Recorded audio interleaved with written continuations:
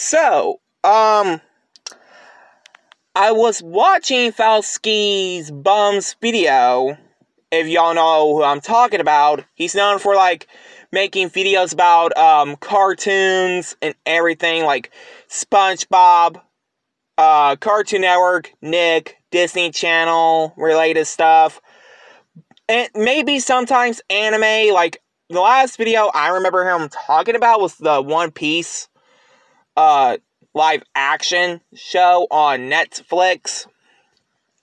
But yes, if y'all didn't heard, DreamWorks wants to do a video game movie adaptation with a new company that opened 2 years ago called Story Kitchen. But here's the thing. I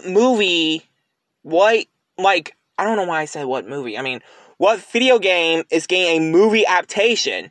Crash Bandicoot?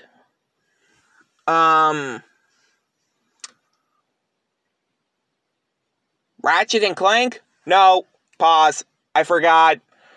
There was a Ratchet and Clank movie. A lot of people did not like it.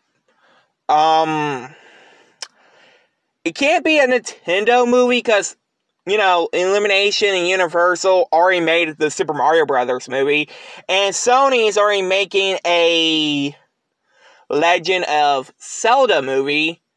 Lionsgate is already releasing the Borderlands movie on August 9th.